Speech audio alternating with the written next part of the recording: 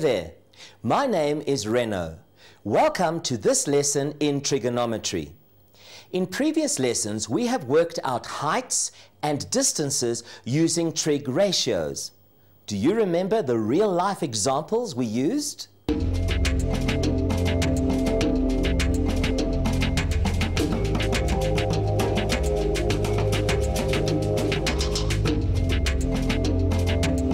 We will join Wesley and Haley, who have come across a different kind of problem to solve. They are learning how to use their scientific calculators to help them solve trig equations. Why don't you get your scientific calculator out and follow along? By the end of this lesson, you will be able to use the second function or shift key on your calculator. Know the difference between finding a ratio and finding an angle. Know the difference in method needed to solve trig equations such as 2 cos theta is equal to 0,5 and cos 2 theta is equal to 0,5. Let's go and see what Wesley and Haley have been getting up to. Hey Wesley. Hey Haley. What's up? Nothing much. My teacher just gave me this problem to solve for homework, but I don't seem to know how to do it. The problem says solve for alpha. Let me see. This looks like a normal right angle triangle. Can't we use the trig we've learned so far? Cool, but how are we going to do that? Do you know how to solve this problem? Let's have a closer look. Can you see that line AB is opposite angle alpha, and line CB is adjacent to angle alpha, and we have the 90-degree angle opposite to line CA. Now, what do we call that line CA? That's right, it's called the hypotenuse. Is there any other information that we have been given? Yes, that's right. The adjacent side is equal to 1 and the hypotenuse is equal to 2.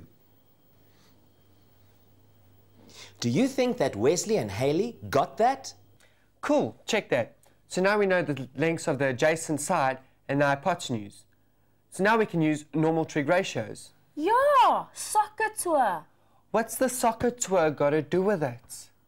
Soccer tour. Don't you get it? Fantastic. They are right on target.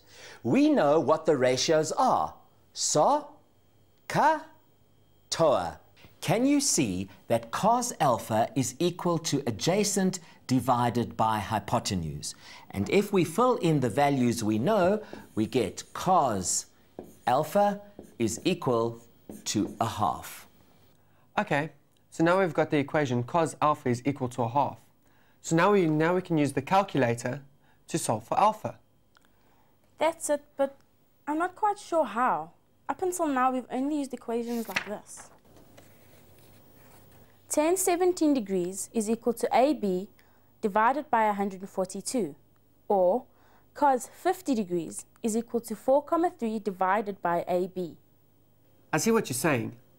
We've always known the size of the angle, and we were asked to find the length of a side. But now the unknown is the angle, and we have the length of the side. Let's try it anyway.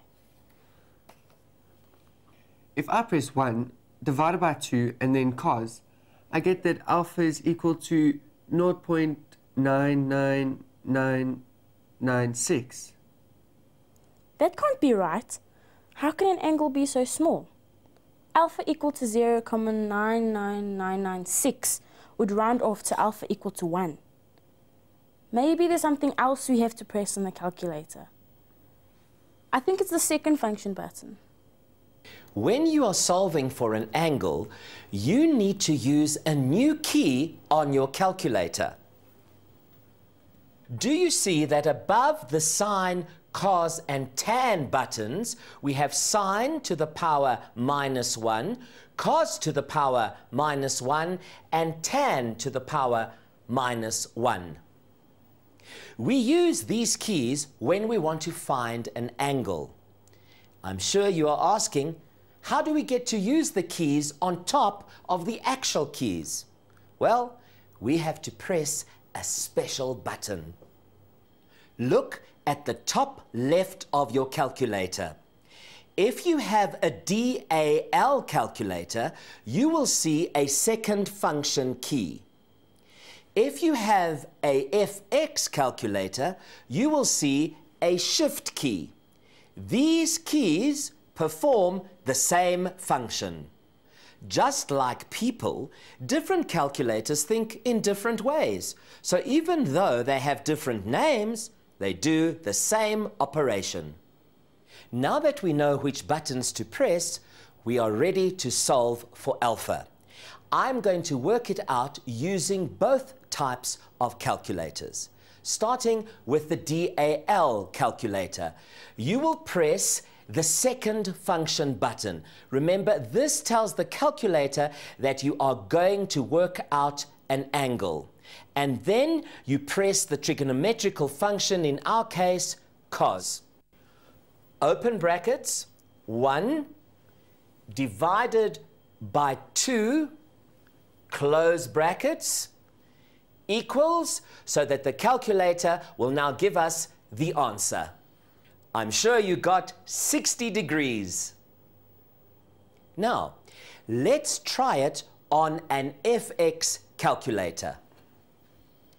Remember, this is the type of calculator that has a shift key. We need to press 1 divided by 2 equals. Now, you need to tell the calculator you want to work out an angle. So, we press the shift key and then the trig ratio cos. Now we press equals to tell the calculator to find the answer. Did you also get 60 degrees? Well done! This means that when cos alpha is equal to 1/2, alpha is equal to 60 degrees. I think we have it. Alpha is 60 degrees. An angle that size makes a lot more sense than one of 1 degree. So, if we replace alpha with 60, we should get that cos alpha is equal to 1/2. Let's check to be sure. Great thinking. Let's do it too. I want to find out cos 60.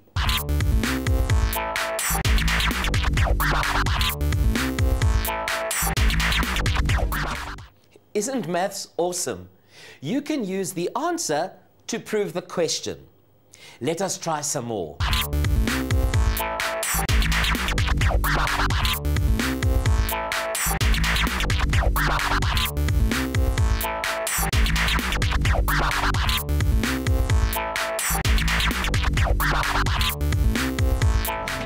Theta is equal to 55,4 degrees. You are doing brilliantly. Are you ready for a challenge? Of course you are. We need to get cos alpha on its own. So we will divide both sides by 2. So we get cos alpha is equal to 1/2 divided by 2 over 1. And as we did previously, 1/2 multiplied by 1 over 2, which becomes 1 divided by 4, which is 1/4. So cos alpha is equal to 1/4. I'm sure you realize that 1/4 is the same as 0,25. So we can say that cos alpha is equal to 0,25. Now we have an equation that we can work out on the calculator.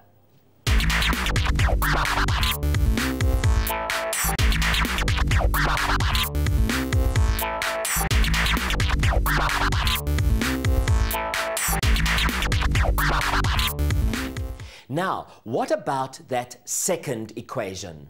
In this question, the angle is 2 multiplied by alpha. So cos of 2 alpha is equal to 1/2. We have to calculate the whole of 2 alpha first. Let's work it out using both calculators.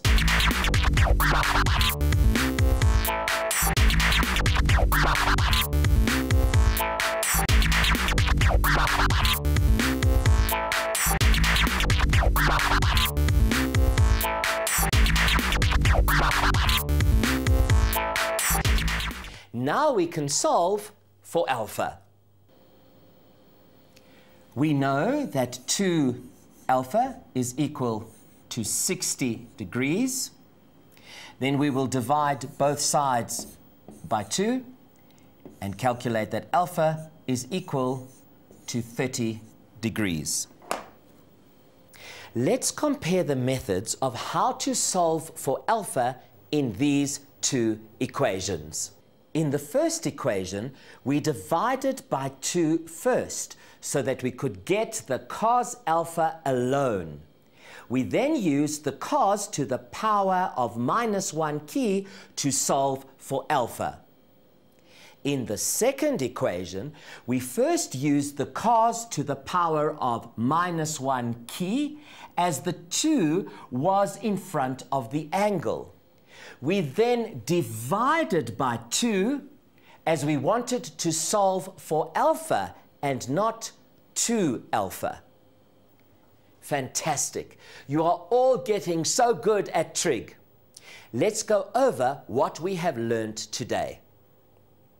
In this lesson, we looked at solving trig equations using a calculator. We used the second function or shift key to find the angle. Have you achieved the outcomes for this lesson? Let us look at them now.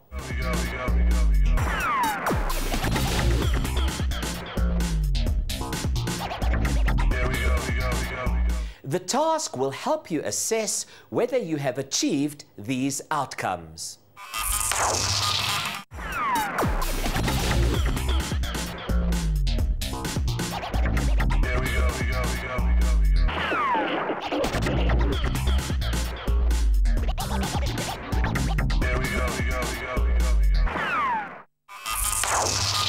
In the next lesson, we will use the sine to the -1, cos to the -1 and tan to the -1 keys on the calculators to solve real-life trig problems. Until then, keep calculating.